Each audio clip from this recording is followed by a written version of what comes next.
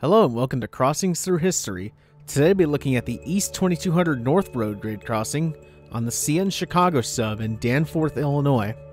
I originally photographed this crossing in December of 2017, and at the time this had a pair of older Safetran signals from the IC days. These were installed sometime in the late 1970s or early 1980s by the Illinois Central, and likely replaced crossbucks or possibly gateless signals. I'm not sure whether this crossing had 12x24 inch lights originally, or if they were upgraded to 12x24 inch by Illinois Central, but either way I know this was not CN's doing.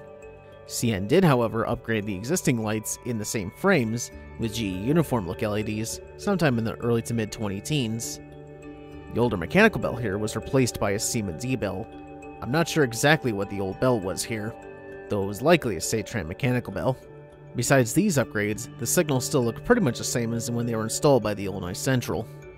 The DOT number for this crossing is 288980J, and as of 2019 this crossing saw one accident. Here's the relay bungalow in the northwest quadrant. As you can see, it's an older concrete one.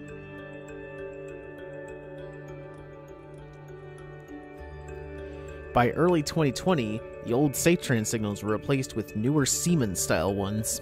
These are pretty typical of CN installs, with 12x24 inch GE uniform look LEDs and Safetran frames, a low-tone Siemens E-bell, and this particular crossing had refurbished Safetran gate mechanisms, which was a bit unusual considering by this point they had pretty much switched over to the imprinted-style Siemens gate mechanisms, so CN may have had these laying around for a while.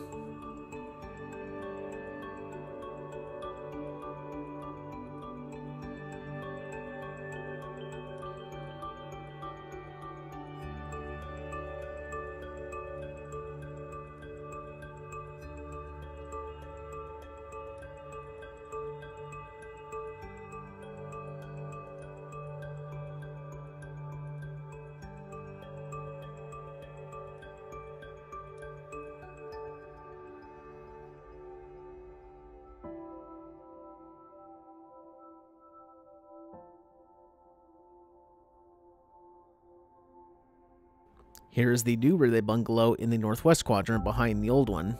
I believe the old one was removed shortly after I took these photos.